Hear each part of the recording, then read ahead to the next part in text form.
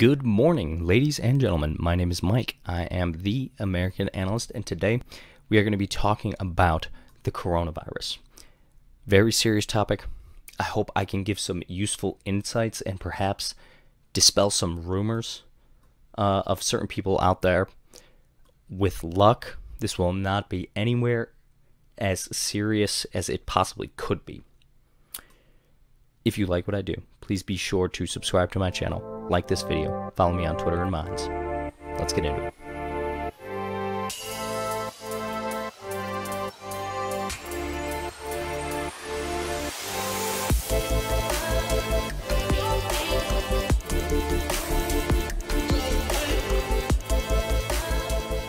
Okay, so first of all, I want to qualify some things, first of all. So you would know that I'm not just talking out my rear end. Not supposed to swear on YouTube. When I was in the military, my profession, or my MOS, Military Occupational Specialty, was a 74 Delta, which is a chemical, biological, radiological, and nuclear specialist. For those of you who are in the military, you will know that that means I'm a pogue, which is a person other than grunt. But that's just a joke for the military folks out there.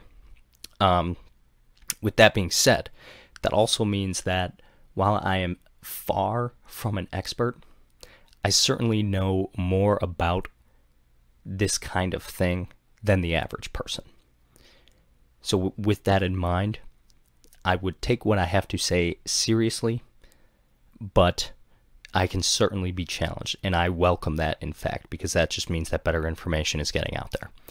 So with that being said, I'd like to talk about first the current state of the infectiousness, mortality rate of the disease, and then some preventative measures that you can and should take, and relatively easy preventative measures as well. First of all, I'm sure every single person here listening to this has had this compared to the flu. Said, I'm sure, because I know I have. I'm sure you've had some people say, it's just the flu. It's just a different strand of the flu. It's not. It's not. It's not that. Let's take a look here. So, this is from the Center for Disease Control. So you know this is just from some random organization. The flu, typically, this is for 2017, 2018, but these numbers are pretty typical, infects between 9.3 and 45 million people. The reason that range is so large is because the flu, most of the time, goes unreported. Most of the people don't go to the doctor for the flu. That is why that range is so large. But of that, between 12,000 and 61,000 people have died from the flu. So, here's the big difference. Before that, it appears that the infectiousness of the flu is roughly the same. So it infects the same amount of people as the coronavirus, but the rate, at least for now, seems to be slower, or the virality. So it's moving slower than the flu, but it's also infecting the same amount of people. So you have time to prepare, which would be a good takeaway from that. Here's the big difference between the coronavirus and the flu. The deaths per 100,000 are typically 2 for the flu. 2 deaths per 100,000. So, doing some simple calculus here, 2 divided by 100,000 is a 0.002 percentage. 0.002, because you move the decimal over 2 places.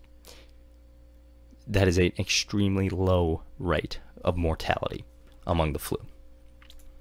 The coronavirus currently has 3,285 confirmed deaths and 95,481 confirmed cases, which would make 95,000, or excuse me, 3,500 over 95,000. That would be roughly, approximately 3.5% mortality rate, as opposed to 0.002. That is why people are taking this seriously. That is why you should be taking this seriously. This is a New York Times graphic, and you can see here the total number of confirmed cases, 95,300. So this is a second source, also reporting 3,280 deaths in this particular one and 95,000 people infected.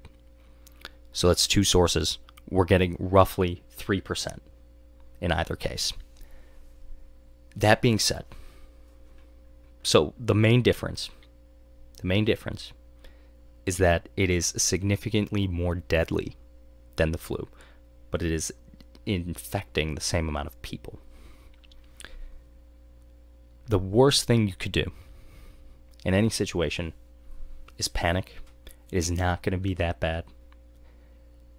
I'm sure you've had more years, even if you're an older person, I'm sure you've had more years where you haven't got the flu than you have. Not only that, people don't worry about the flu. There are already companies here in Chicago that are telling workers to stay home, to work from home. So that will only help things. Sensible measures like that will only help things. So, what you can do, personally, the most important thing that you can do is practice good hygiene. Easily the most important thing you could do. Particularly for millennials, and I'm guilty of this myself, do your laundry. Anything that you regularly come in contact with, put it in the washing machine. So sheets, clothes, bed sheets, blankets, whatever, put it in the laundry. Furthermore, you may remember this from first grade. Throw away your toothbrush. Throw it away. If you've been using it for more than 2 weeks, throw your toothbrush away. Typically the rule is a month, but in this situation, I would recommend, I'm going through one a week until this blows over. One a week. They're not that expensive. Go out, buy a pack of 10, you'll be fine. This will blow over by then. 2.5 months, this will be over. But until then, one a week. And throw the one you have out right now. Throw it out. I came home today. That was the first thing I did. Got my toothbrush, threw it in the garbage. That's the first thing. And just practice, in general, good hygiene. There's a meme among the chemical community, I guess you could say. If you want to call it a community, it's really not. But there is a meme that the answer to every question is just use hot soapy water. And while that is true, while that is overblown, I should say, it's also true. Just practice good hygiene is by far the best thing you could do. By far. The second thing you could do, have at least a week's supply of food. I don't think it's going to be so bad where you're going to have, you'll go into a grocery store and there'll be nothing there. I don't think it's going to get that bad at all. I don't think it's going to get close to that bad. But there are cases of people in Italy who are just eating raw pasta. They're not going hungry. They're getting their daily calorie count, going about their lives. They're just eating raw pasta. So if you want to have actually good dinners, go out, get 2 weeks of food.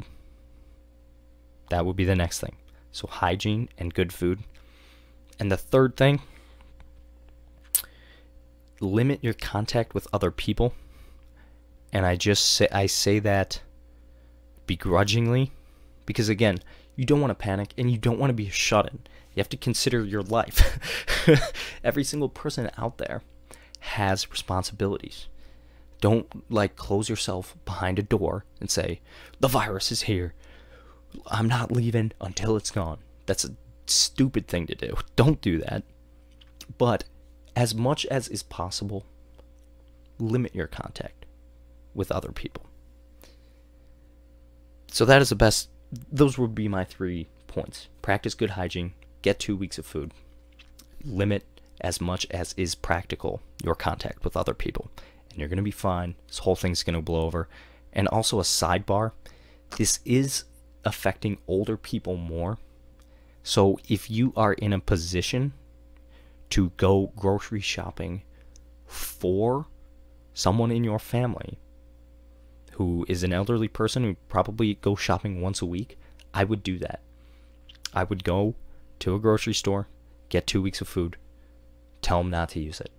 Say, hey, grandma, grandpa, aunt, uncle, hey, this is just in case of emergency. Don't eat this until this whole thing blows over.